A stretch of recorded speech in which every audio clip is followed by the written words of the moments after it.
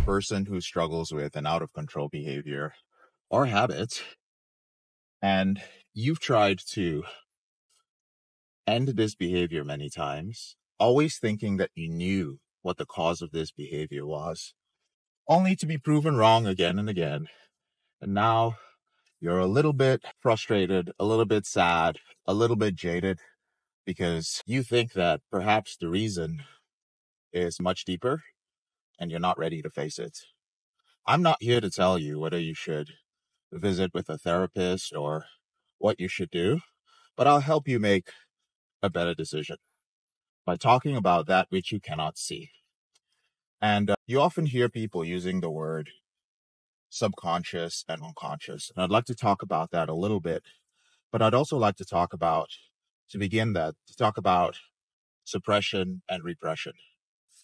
Now, growing up, there are beliefs, ideas, desires, and wants that we have that our society, culture, and religion doesn't allow us to express. And whenever they come up, usually they are biological in nature or sociological in nature, but whenever they come up, something tells us, our mind tells us that this is bad, and I must protect you from the consequences that mom, dad, the church, the mosque, the synagogue, the temple has told you, the consequences that you will incur if you continue down the line of engaging with this idea or this desire. Your mind protecting you involves you suppressing it. You're suppressing the desire each time it comes up. You are not acknowledging it. You are not even examining it. The program was already given to you. And the punishment for the program, usually as a child, was also prescribed if you engaged in that. And you just believed it. You suppress. As you grow older, you move away from home, you move away from your country, your society, your culture. Sometimes you end up in an environment where those ideas, those desires are constantly challenged. You could also do the opposite and go further into your culture. You could get married. You could start being with somebody who is from your culture or conservative. You could move into a neighborhood, a career where you are surrounded by people who you know hold the same values. And as an adult, the consequences of engaging in these desires and ideas are even higher. There's being ostracized, there's losing the person you love, there's also losing your source of income. And so you suppress it even further. But the point at which that which you suppress becomes unrecognizable is where repression begins. And I want you to understand that an idea, a biological desire, or whatever it might be that tries to express itself and is not addressed, is not owned, is not named, but is pushed deep within you, is going to morph into something else. It's going to come out in some way or the other. And the way that it typically comes out is a way that we would describe as deviant. This could be the man who has not had enough sexual experiences. And again, I'm not making a moral judgment here. I'm just helping you gain some awareness so you can make a better decision for yourself. At Elevated Recovery, you are the best expert at yourself. Back to the example, the man who felt that he should have had more sexual experiences, but he had this thing in his head telling him that he should stay celibate, he should stay abstinent, and that sex before marriage or before a monogamous relationship was a very bad thing. He never examined it. He just believed it. Now, if you're one of those people who did examine it and you have a good reason, you don't need to come up in the comments arguing with me, because I won't argue with you. It's just you're wasting your time. That often comes up and is manifested as pornography. Manifested in pornography.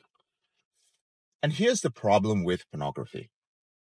What pornography does is pornography takes all that which we have repressed and gives us something which seems like a safe and anonymous place to express that.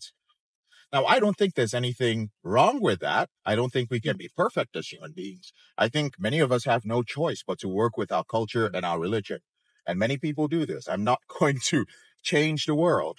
However, the problem with pornography is that it is not regulated.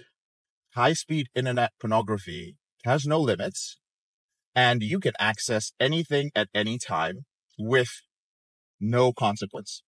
It is not something, the effects of compulsively using pornography do not actually manifest themselves on you. You are engaging in a secret behavior.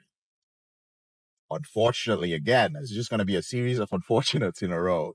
Unfortunately, there are many people who engage in this behavior with pornography to the point that you begin to believe that in some world, it must be socially acceptable because you see all the views and all the comments, and you hear about all the stats of the number of people who view pornography. You see the sheer volume of it. You watch amateur pornography, and you think, this is what everybody is doing. Therefore, I can engage in it. Often, the things you engage in are things that are hurtful to other people psychologically, and sometimes they're things which end up hurting you. If you ever wondered why, whenever you view pornography or certain genres of pornography, you experience shame after that, it is simply a result of your repression. You can't quite put your finger on what it is because it's repressed. If it was suppressed, you'd be able to identify where the shame was coming from. You just have a general feeling of, you know what, this is wrong. Something is wrong with this. And you can't find out what it is. This is what makes it very challenging to end your behavior. You often tell yourself that I need to stop doing this. I need to set boundaries. I need to change this and that. I need to change my lifestyle. I need to become a born-again Christian. I need to get married. I need to surround myself with the right type of people. That is only the habit and the lifestyle change aspect of this. Your self-image has to change in order for you to end that compulsive behavior. And for your self-image to change, you do have to start addressing that which you cannot see. Subconscious and unconscious. Before I go into this, I want to make it clear that even with some of the latest research, academics still disagree on the difference between the subconscious and the unconscious. Now, there's some very nice definitions out there that make them seem that they're very separate, but let's just bear that in mind as we move forward, right? I'll give you an example of subconscious. Subconscious is you feel a slight irritation towards somebody at work who speaks a certain way. You don't know why it is, but every single time this person speaks, you just get really irritated. And then after a little bit of introspection, thinking about it, man, why am I always irritated when this person speaks? You realize, she reminds me of my stepmom when I was growing up, and my stepmom was always spoke in that tone to me, and I was a teenager and I didn't like it, and this is what it reminds me of. That's the subconscious. It's slightly below the conscious, and you can go down there and you can access it.